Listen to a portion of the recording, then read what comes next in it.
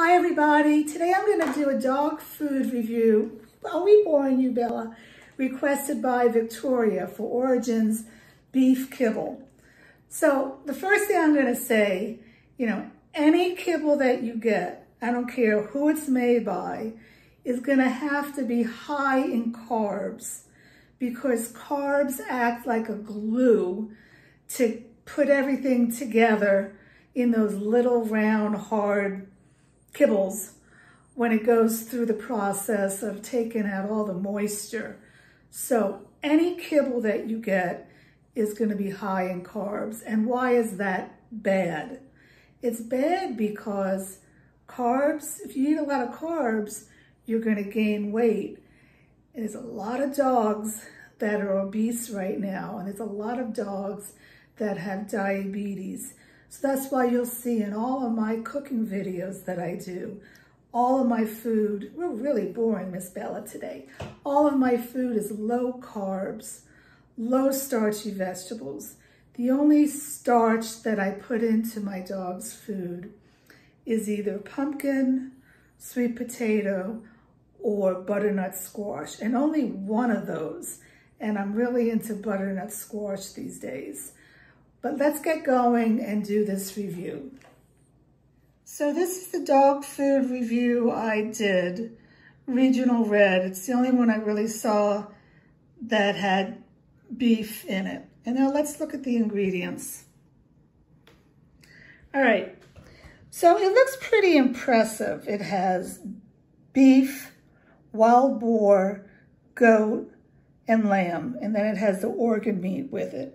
So it has 4 proteins. Now, first of all, you know that I only do 1 protein per recipe because I like for my dog to have a variety of proteins. So if you're buying this dog food and it's quite expensive, you're going to be giving this to your dog each and every day. And that's not cool. A dog needs a variety each and every day, just like you do. But the thing that really stuck out, and is just appalling to me, there's 4 proteins, but there's 7 legumes. Let's look at them. There's whole red lentils, there's whole pinto beans, there's whole green peas, whole green lentils, whole navy beans, whole chickpeas, and whole yellow peas for a total of 7 legumes. Okay, what's wrong with legumes? Well, let's first talk about kibble. Kibble, again, I told you it needs to have carbohydrates to stick all that little kibbles together. Now the carbohydrates will either be through grains, as in rice and barley, and corn, or it will be through legumes. Now, a couple of years ago, people wanted their dogs to be on a grain-free diet because, let's face it, grains are not needed and not necessary for dogs. So, kibble manufacturers started doing kibble with legumes because they had to do one or the other to stick all these little round pellets together. And what was happening, dogs were getting heart issues and dying of DCM. And the FDA came out, if you want to believe the FDA or not, okay, that legumes were the cause of DCM. If a dog eats too many legumes, it doesn't allow the dog to produce or absorb taurine, which is an essential amino fatty acid. And I'm very surprised that this brand does not even have taurine in one of the ingredients to combat with all these legumes. So it has 4 proteins. It seems, wow, this is really cool. But it has 7 legumes. And this is a a marketing strategy. It's called ingredient splitting. You know, you read the ingredients and you see that the beef is up front. So you know that in dog food and in human food, you have to list from the first ingredient being the most in the recipe to the last ingredient being the least amount. So you see that the beef and the wild boar and the goat and the lamb are the first 4 ingredients. Okay, so you think, wow, it has to have a lot of that in there. But they split up the legumes into all these different legumes. And I bet you that all of these legumes, if you had them all together, would be actually the first ingredient. So I really don't think that this kibble has that much animal protein in it.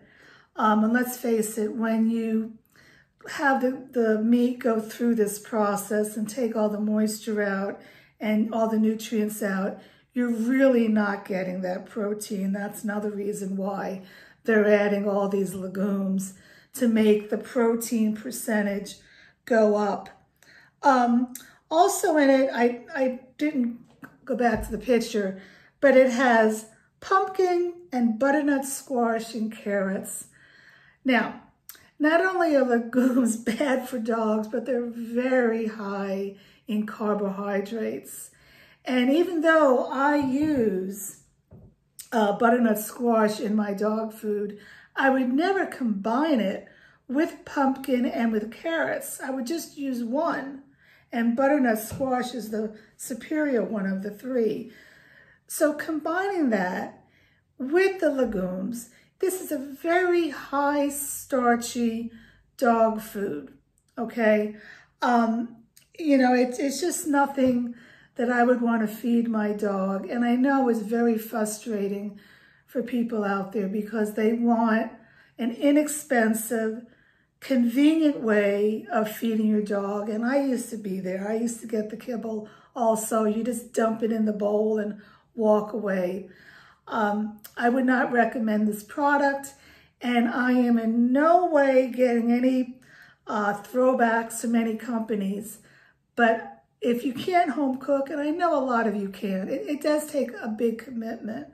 I would strongly recommend Dr. Harvey's dehydrated food. They have quite a few formulas out there, those that have the protein in it, and those where you only add your protein. I would recommend you get the one where you add your protein. Paradigm or Raw Vibrance from Dr. Harvey's is what I would recommend. Look, you can buy kibble or you can buy cheap kibble and you're going to be going to the vet. But if you put a little bit more money into your dog food, you're going to be going to your vet a lot less often. She's over 12 years old and we only go for well checkups because I give her human grade food, homemade food that has lots of moisture. If there's anything you get from this video, kibble has 0 moisture in it. And moisture is so needed for a dog and for a human. I should drink more water to flush out their kidneys, to flush out their bladder so they don't get UTIs, they don't get any kind of bladder stones, etc. So please keep that in mind. And Dr. Harvey's is high in moisture because you add moisture to it.